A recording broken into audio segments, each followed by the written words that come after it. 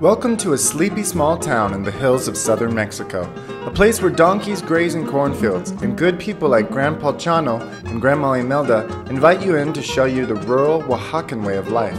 In this episode of Grandma's Cookin', Grandma Imelda is going to teach us how to transform corn dough, tomatoes, and chiles into delicious memelas, a delightfully fluffy cousin of the tostada. My name is Erik Kennon, and I'm on a mission to learn to make amazing Mexican food. Not surprisingly, the best chefs in Mexico are Mexican grandmothers. Come with me as these grandma chefs teach us authentic recipes that we can make at home. We'll eat a lot of great food, and we'll have a lot of adventures too.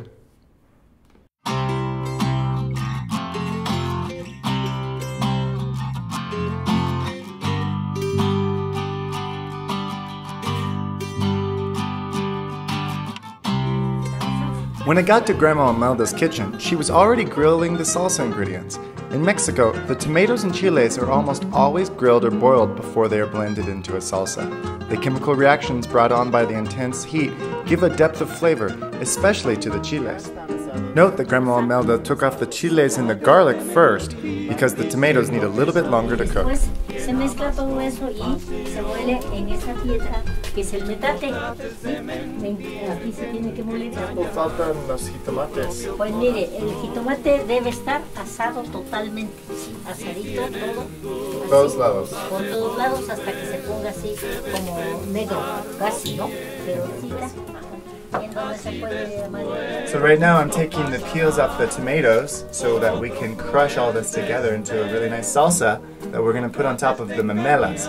¿Y se incluye esta parte muy asada para sabor o no? No, porque esto ya se considera desechable. Okay. Sí.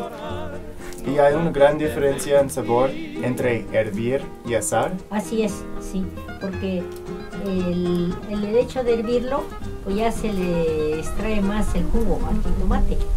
Y aquí nada más es al calor. Entonces, ¡wow! Está pesadito, ¿eh? Súper pesadito. Sí, pesadito. Bueno. Sí, ahora sí. Now most of you will be using a blender, but Grandma Imelda wanted to show us the traditional way to make salsa.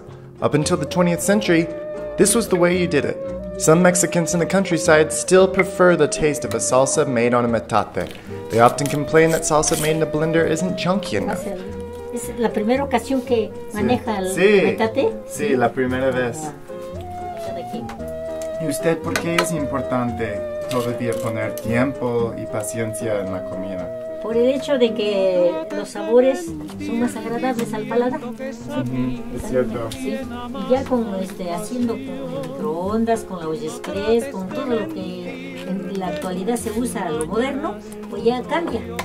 Es cierto. El sabor, sí. Se puede. In the United States, there's been a slow food movement, a departure from fast food. But here in the mountains of Oaxaca, there's no need to return to slow food. The food has always been slow. Grandpa Chano grows the corn and takes the kernels off the cob so that Grandma Imelda can boil it on an open fire, mill the corn into dough, and then press tortillas for dinner. You won't find any plastic bags full of tin, lifeless tortillas around here. All tortillas are made from scratch, with love. ¿Y usted tenía 7 hijos? Así fue. Ahora nada ¿Siempre más. tenías bastante tiempo para...? Pues no mucho, pero así lo hacíamos. Todavía, nunca usaste como microondas. No lo he usado. Porque hay muchas personas en los Estados Unidos que tienen un hijo, 2 hijos y ya dicen que no tienen bastante tiempo para cocinar. Pues, ¿qué dirías a ellos? sí, pues todo ahora se compra enlatado, embutidos, pero yo no lo veo recomendable, en lo especial no. I loved how chunky the salsa turned out. Now folks at home, don't forget to add salt to taste. You can add cilantro too, if you would like. We added some raw onion. Alright, let's see if we got enough salt, enough onion. We've got 2 chili peppers, 2 cloves of garlic, and about 5 or 6 tomatoes. Let's check this out. I've never had salsa quite like this before, and I sure as heck haven't used a giant metate anywhere in the United States. Have you? Look at this view from Grandma's kitchen. I saw a hawk flying by as we were cooking. If you're visiting Mexico, make sure to get out of the big cities so you can get to know small town life. Now watch carefully as Grandma Imelda makes a tortilla out of a ball of corn dough. To make fresh tortillas at home, pick up a bag of this corn flour at your grocery store. I will make another episode for you guys all about mixing masa or corn dough. Don't worry, you don't need a metate. All you need is water and a mixing bowl.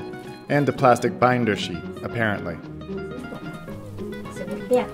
Ya, poco tiempo, como unos 45 minutos, 45 segundos. Algo así. Sí, minutos no.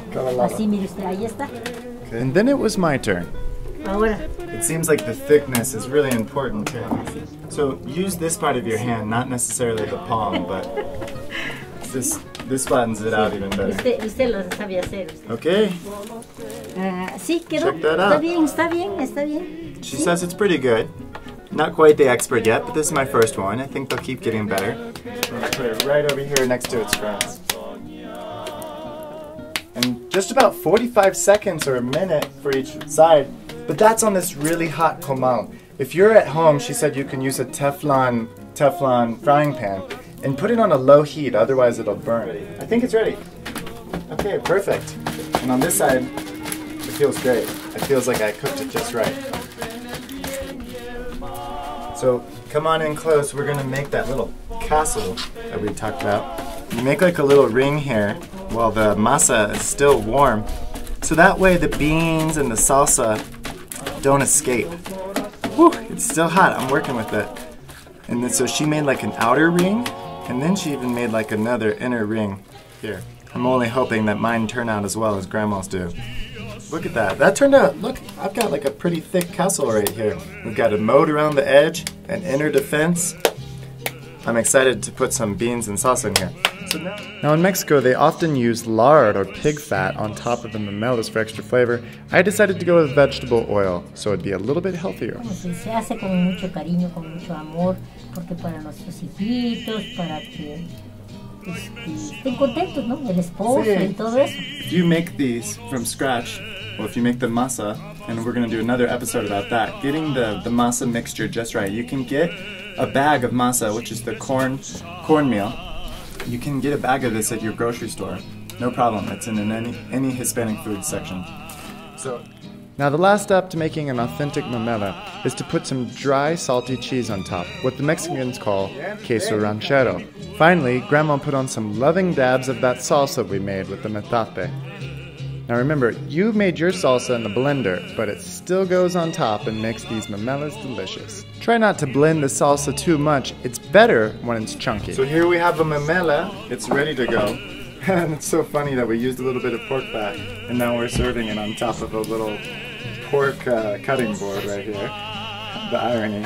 But we're gonna try this right now, I'm really excited. The part I'm most excited about is the masa, what we would call a tortilla.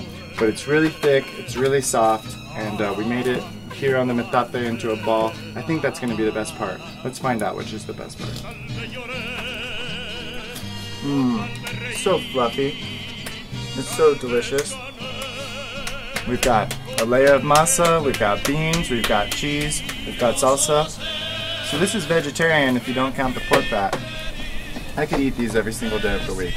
Alright, let's make a few more so that everyone else here in the family can eat.